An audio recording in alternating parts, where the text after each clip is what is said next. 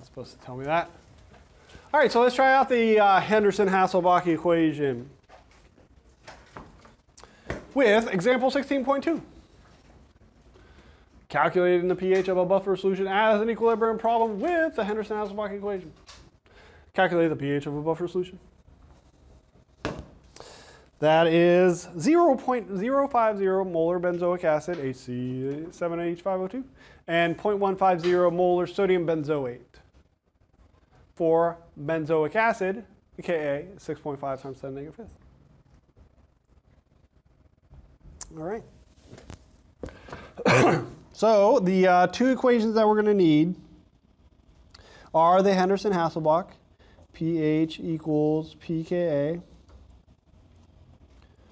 plus the log of the base over the acid.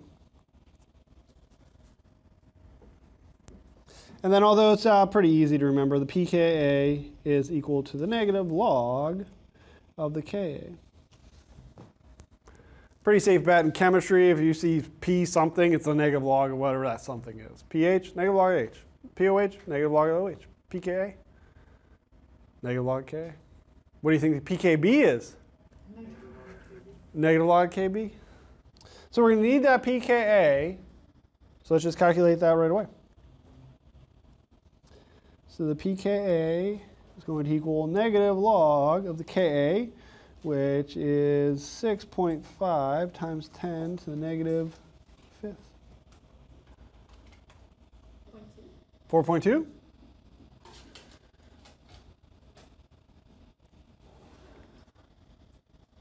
So just like pH or 1 to 14, that's going to be your pKa's and pKb's, pretty integer, small numbers. So yeah, that's probably a good pK. All right, so let's plug that in to our Henderson-Hasselbalch equation. So our pH equals our pKa, so 4.2. Not happy with that 4. 4.2 plus the log of our concentration of our base. So which one's our base? 0.050 or 0.150? Benzoic acid or sodium benzoate?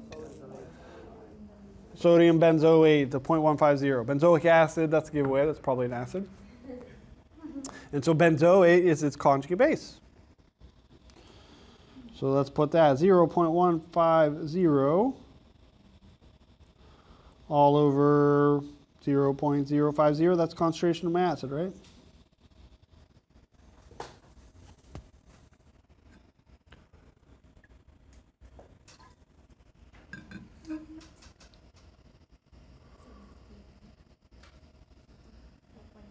$1.7? 4.7.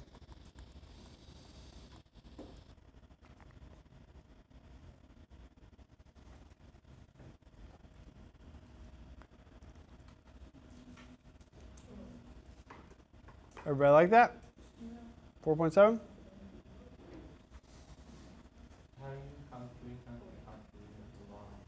Log? Yeah. So you got to put that in parentheses. So do that division first, then put that in log. So like log, parentheses, 0.150 over 0.050, parentheses.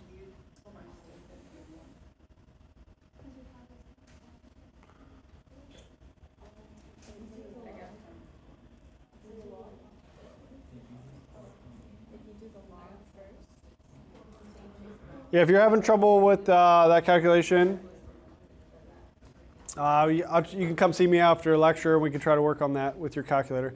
Sometimes you got to put the number in first, then log. Sometimes it's log, then the number. So just it's. Is it really going to be this easy though? That's it. That's done. We're done. Does it get more complicated than this? That's done. Yeah, no ice table needed. All right. But one thing we need to do is, well, first before we do that, let's figure out a way to make sure we're getting the correct answer. All right. One thing you can do is you could accidentally flip this. You can put the concentration of the base on the bottom, concentration of the acid on top. I mean, that's an easy mistake.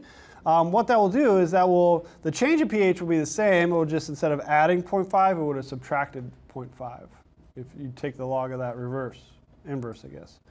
One way to double check your answer is to think about if the pH should go up or down in comparison to the pKa. Right? So we use this in the lab, and we will use it when we talk about titrations. If the concentration of the acid, HA, equals the concentration of the A minus, the base, that log is 0, because that's going to be log of 1. Okay, so if that's the case, the pH is going to equal the pKa. So when you're looking at any other buffer where the concentrations aren't equal, we could be able to predict if the pH should be higher than the pK or lower than pK. Right? So here we have 0.05 molar benzoic acid, 0.15 molar sodium benzoate. So which one do we have more of? Of the base. We have more of the base. So should our pH be higher or lower? Higher. So yeah, we should get a number higher than 4.2, 4.7. Okay? If you had more acid than base, the pH should be lower than the pK. So it's one way to double check your answer. So if the concentration of the base is greater than the acid, pH will be greater than the pKa.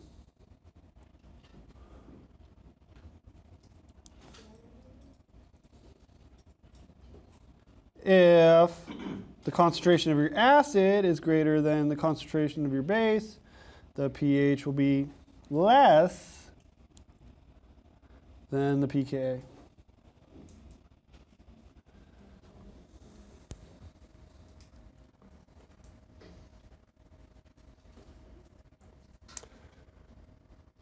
All right, so the other thing I wanted to do with this problem is just like the past 4 problems, for determining pH, you've got to determine what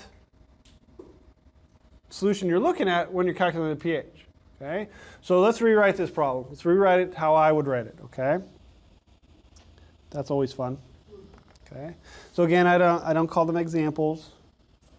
This would be number 3. And again, I don't use number signs usually. Maybe I should start 3 dot. Yeah, 3 dot. Okay. It's number 3. I was thinking if I use parentheses. No, I usually go 3 dot. All right, I don't have titles to my problems. All right. Calculate the pH. Again, whoa, what is?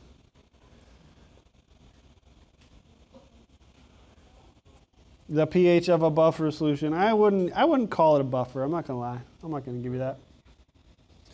Solution that is 0.05 molar benzoic acid, 4 benzoic, no, I would say OBTW, benzoic acid's case, okay. But anyways, the reason why I want to write this like this, okay, so you're looking at this problem. What is the pH of blah, blah, blah, okay?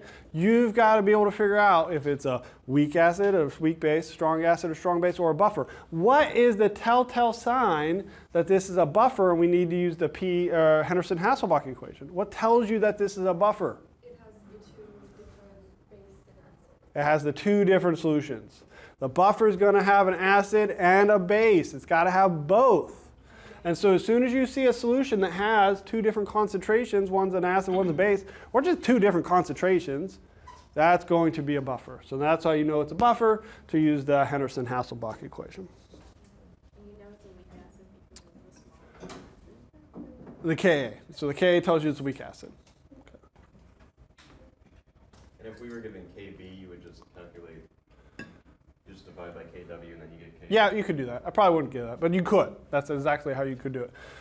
So you could, if you're given the Kb, so say you make a buffer with ammonia, you give it Kb, you can calculate the pKa using the Kw equals Ka times